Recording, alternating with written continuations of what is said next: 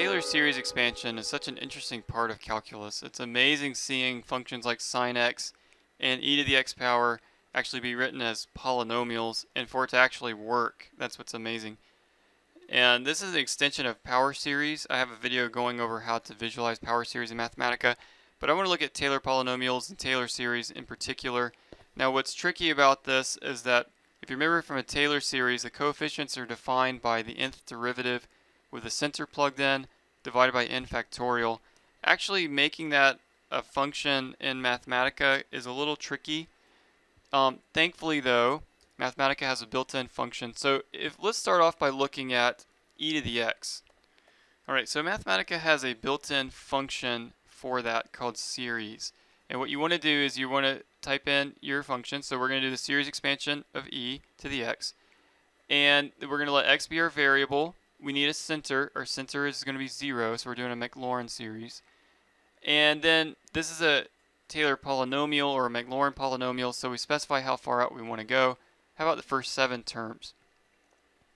There it is. There's my Taylor expansion centered at 0 of e to the x. And notice we have like this o x to the 8th power. That's like some sort of remainder here. So what we're going to do to get rid of that is just say normal around my series. And then that truncates it just to give me my 7th polynomial of the expansion e to the x power. I hope that makes sense. So if I want to do the same thing to sine, I just need to take the same path. I just take series of sine x, and I'm going to let x go from 0 to, they said the first 12. Let's do the 12th one just to see what it looks like.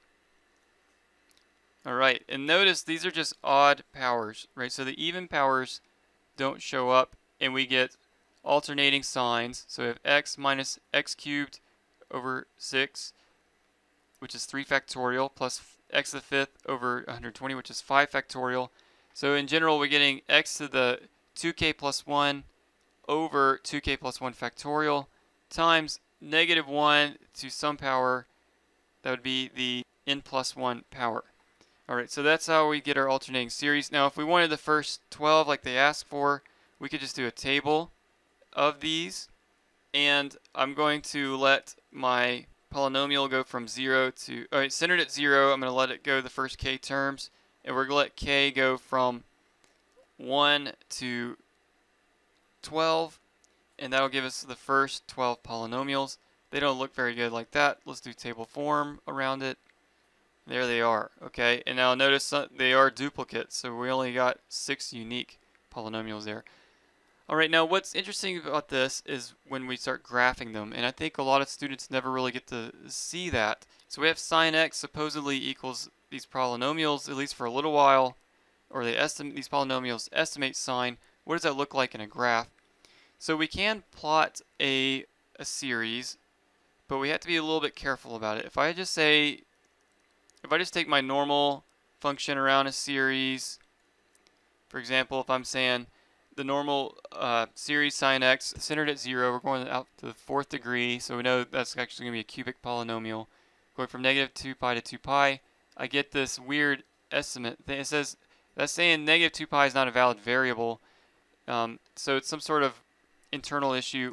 The way we can get around that is if I say evaluate around my series, now it'll plot the curve. That is the 4th Taylor polynomial for the sine expansion, which would actually be this x minus x cubed over 6. It's the 4th degree term zeroes out. Okay, now we can do some cool stuff with this. One thing is, if I carefully put braces around all this, I can actually look at this with the sine curve itself and see how the two of them relate to each other.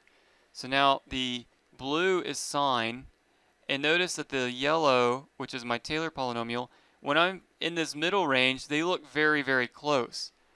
Okay, and that's the whole point of the Taylor expansion, as we get further into the series, we get more and more like sine. So the way we could visualize that is if I do a manipulate around all of this. And what I want to manipulate is how far out into the Taylor expansion I go.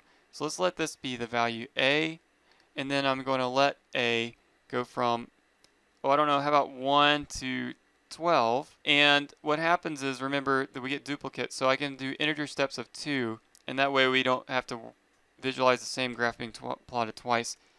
Okay, so now look, this is the first Taylor polynomial, which is just x, and as I drag a across, that's my cubic, there's my fifth degree, and look, as I'm getting further into the series expansion, this yellow line is getting closer and closer to my blue curve, right? And that's the whole point.